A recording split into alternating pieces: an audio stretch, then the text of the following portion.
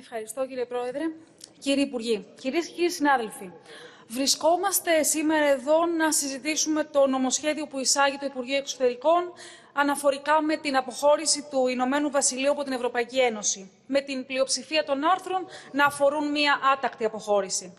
Στο κείμενο που έχουμε στα χέρια μας έχουμε την πλήρη αντανάκλαση των πιο αδιάλακτων θέσεων των σκληροπυρηνικών της Ευρωπαϊκής Ένωσης, που στοχεύουν στην εξυπηρέτηση όλων των πολιτικών με βραχυπρόθεσμα ωφέλη για λίγους, για την ευρωπαϊκή ολιγαρχία και που μακροπρόθεσμα θα λειτουργήσουν υπέρ της ενδυνάμωσης του αντιευρωπαϊκού λαϊκισμού και των ακροδεξιών φωνών εντός και εκτός του Ηνωμένου Βασιλείου. Την ίδια στιγμή που τα ενδεχόμενα της μετά το Brexit εποχής παραμένουν πολλά και ανοιχτά.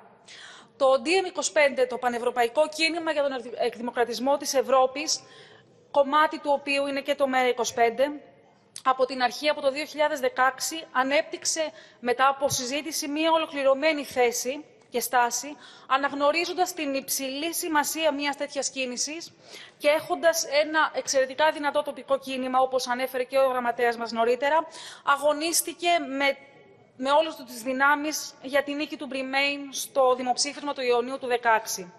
Πάγια στάση μας ήταν η αναγνώριση του ψευδεπίγραφου διλήμματος μεταξύ της αποχώρησης από την Ευρωπαϊκή Ένωση, που θα επέφερε την δημοκρατική ανασυγκρότηση της χώρας, ή της παραμονής που θα την κρατούσε αιχμάλωτο μιας μη δημοκρατικής ένωσης.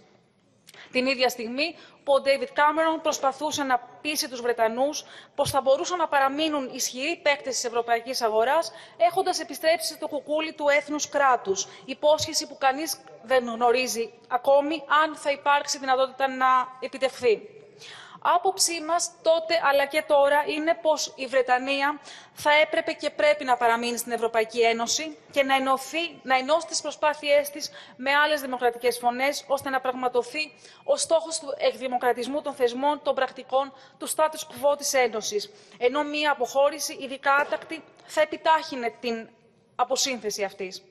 Η καμπάνια του DiEM25 κατάφερε να ενώσει ανθρώπους με διαφορετική ιδεολογική προέλευση, που ανήκαν σε διαφορετικά πολιτικά κόμματα, αλλά ανθρώπους που τους έφερε κοντά η ελπίδα και η πίστη πως ενωμένοι μπορούμε να αλλάξουμε τα πράγματα και όχι ο φόβος και η μυσαλλοδοξία.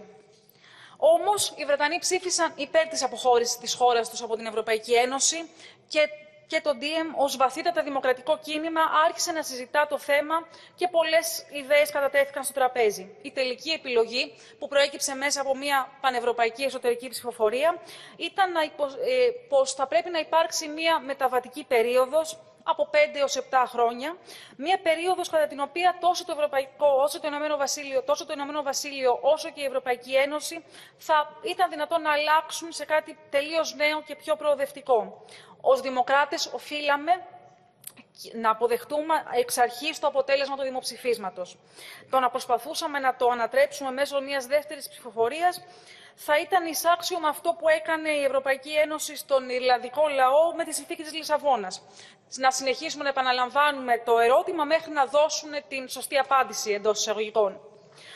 Αφού οι πολίτες αποφάσισαν πως η χώρα τους θα πρέπει να αποχωρήσει, αυτό θα ήταν απαραίτητο να γίνει μέσα από μια συντεταγμένη διαδικασία για να διασφαλιστεί από τη μία πλευρά η οικονομική σταθερότητα και από την άλλη να προστατευθούν οι χιλιάδες φοιτητές, εργαζόμενοι και πολλοί άλλοι που ζουν στην Αγγλία, αλλά προέρχονται από άλλες χώρες της Ευρωπαϊκής Ένωσης, αλλά και οι Βρετανοί πολίτες που ζουν εκτός του Ηνωμένου Βασιλείου. Αναγνωρίζοντας όλες αυτές τις παραμέτρους, ήμασταν από την αρχή σαφείς. Θα πρέπει να γίνει σεβαστή καθ' ολοκληρή η λαϊκή ετυμηγορία, χωρίς να δαιμονοποιούμε τους πολίτες για την επιλογή τους, αλλά να διασφαλιστεί πως η αποχώρηση θα γίνει οργανωμένα, ώστε να μειωθούν οι επιπτώσεις και οι παρενέργειες και πως οι Βρετανοί πολίτες θα έχουν τη μέγιστη δύναμη επιλογής και καθορισμού των post-Brexit σχέσεων της χώρας τους με την Ευρωπαϊκή Ένωση. Τα χρόνια που ακολούθησαν την ενεργοποίηση του άρθρου 50, δυστυχώς η πολιτική κατάσταση και το δημοψήφισμα, δυστυχώς η πολιτική κατάσταση στο Ηνωμένο Βασίλειο έγινε ολοένα και πιο τεταμένη. Οι φωνές των συντρόφων μας του DiEM Ηνωμένου Βασιλείου είναι δυνατές και λένε όλοι το ίδιο πράγμα.